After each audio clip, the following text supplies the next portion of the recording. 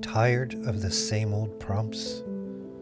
Best quality, masterpiece, high details, boring. Are you feeling uninspired and not able to come up with new ideas? Or maybe you just don't know where to start. Well, hello, people of Playground. I'm super excited to share with you guys a new feature to expand your prompt. And it works very simply. On the left panel here, whether you're on board or canvas, all you have to do is toggle it on.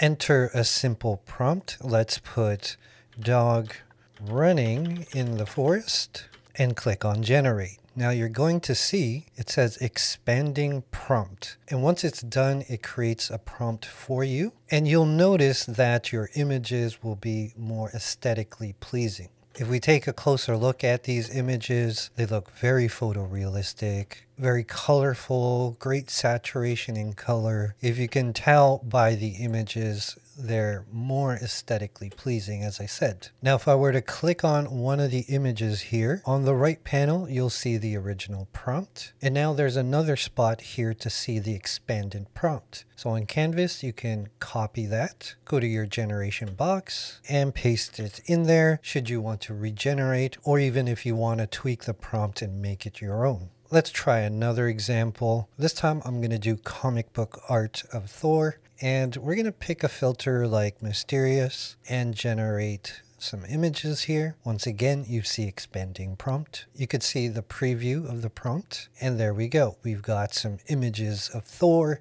in a comic book style. What's great about this feature is that if you're new to prompting and you really don't know which words to use, this is a good way to start, where you can take these prompts, study them, add things, take things out. It'll really give you some ideas to get started. And for those of you that are familiar with prompting, it'll give you some new ideas to play around with. Now, ideally, it's meant for shorter prompts. One of the advantages of expanding your prompt is that if English isn't your first language, you can type something in here in your native language and it's going to convert it to English. In the prompt here, I have a man drinking coffee in a cafe in my native language, which is Filipino. And I'm going to go ahead and generate this, and it's going to take that description in my native tongue and translate it to English. So we have a man in a cafe drinking coffee. Now, if you're curious, this is done by a language model called ChatGPT. Basically pulls the information, brings it in for you.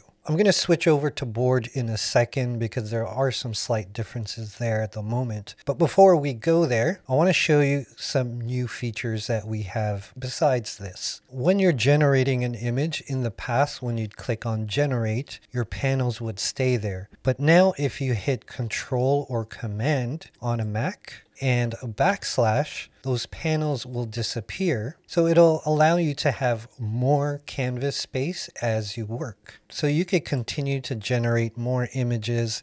As long as you don't need the panels, you'll have the full workspace to work with. And to call it back, you just have to hit it again, and you can adjust your settings, pick a filter, whatever the case may be. It's a bit different from shortcut key V, where it's a different state. With V, if I click on an image, it'll pull up the other information right panel. So don't get confused between the two. Both are different states for different purposes. Now, the other thing is, if you hit 1, it's going to zoom to fit. This was something people have requested that I personally love. Now, if your canvas is all over the place, let's say I bring this guy all the way there. If I'm over here and I've lost track of my other images, or if I open it up and it's like this, you just have to click 1 and then you'll see at the edge, oh, there's the rest of my images. So as much as possible, if you want, try to keep your canvas nice and tidy. So if I hit 1, it's just going to center it properly there so that I can see where all my images are. Now switching over to board, I have this prompt that's a little bit longer, explaining a few more details. It's an ice sculpture of a wolf, glass crystal, translucent, fractal.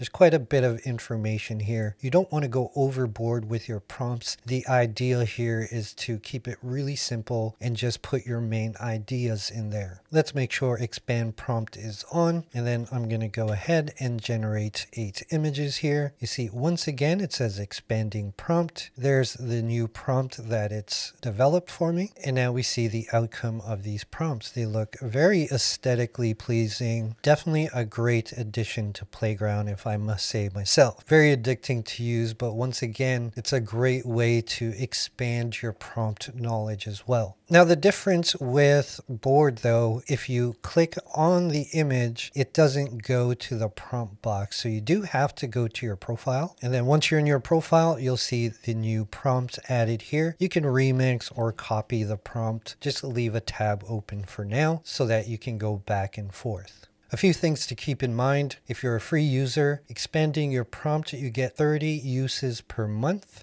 So let's say you do images of batches of 4. Those 4 images you generate is considered 1 use. But if you're on Turbo and you can generate 8 batches at the same time, that will still count as 1 use. As of today, recording this video, Pro and Turbo is unlimited. And last but not least, we have 6 SDXL filters coming soon. Juggernaut XL, Real Stock Photo, Night Vision, Starlight Animated, RealViz XL, and Zavi Chroma XL coming to Playground very soon. And if you're new to Playground and you want a breakdown of some of our existing SDXL filters, make sure to check out these videos here. Until the next one, this is Playground.